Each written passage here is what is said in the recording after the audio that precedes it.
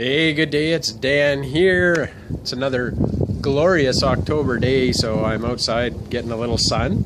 And I spent most of the weekend outside, actually.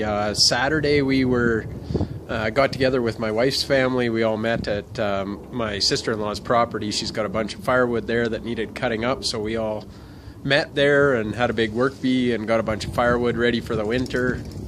We brought a truckload home, and my in-laws brought a truckload home, and all around a great day. It was gorgeous and great to be outside with everybody.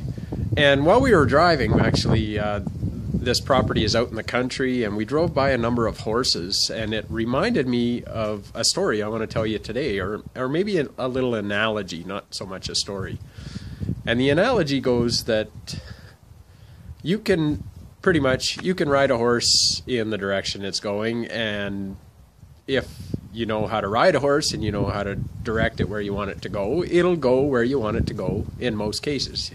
You want to take it one direction, you pull on the reins. If you want it to speed up, you give it a little kick with your heels. You want it to slow down, you pull back on the reins. That's all well and good until the horse decides it wants to go somewhere else. So my wife likes to go on trail rides. She's been reminding me of that lately, so I'm going to have to put that on the list.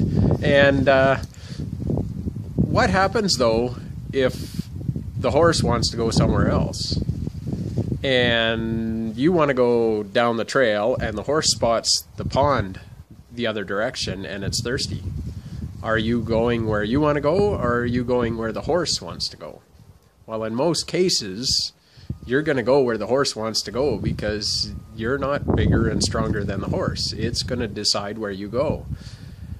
And the purpose of this story is that your mind is a lot like that horse and rider. Your conscious mind, the thoughts you think of on a regular basis, are like the rider on the horse. You say you want to do things, and the horse is the one that actually decides whether you do them or not. And the horse, in this case, represents your subconscious or your unconscious mind. It's your programming. It's the systems that you've got in place that you've been operating on since you were a child. And the reality is until you get your subconscious in alignment with your conscious mind, then what you say you want to do and what you actually do in a lot of cases will be two different things. So you say you want to get wealthy, but your subconscious has a programming that says, you know what, that rich kid that I went to school with, and this is actually a program I recognized that I had running on my own, is that the wealthy kid in my class was a jerk that nobody liked. And so I formed a belief that wealthy people were jerks. And so if that programming is running in the background in my mind, it's not possible for me to become wealthy. So I had to shift that programming. And so one of the ways that you shift that programming is that you need to change the inputs.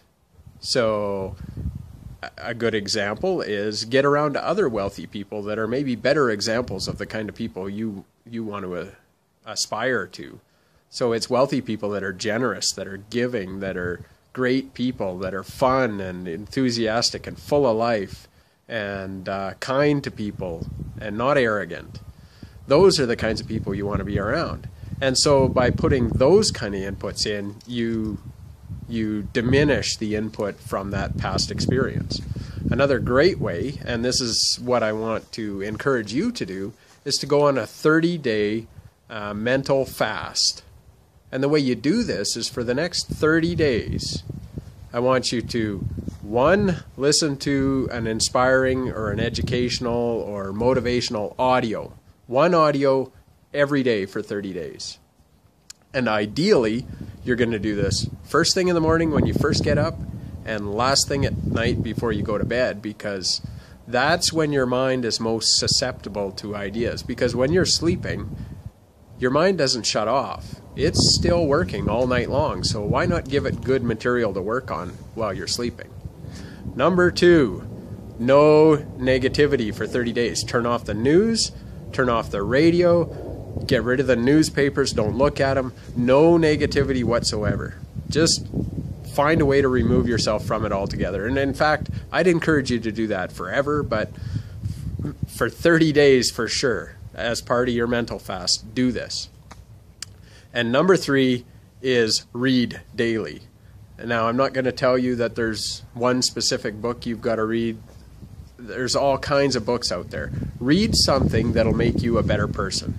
Now, whether that's something that helps you in your business life, in your personal life, financially, health, whatever it happens to be, read something good. Don't read a trashy novel.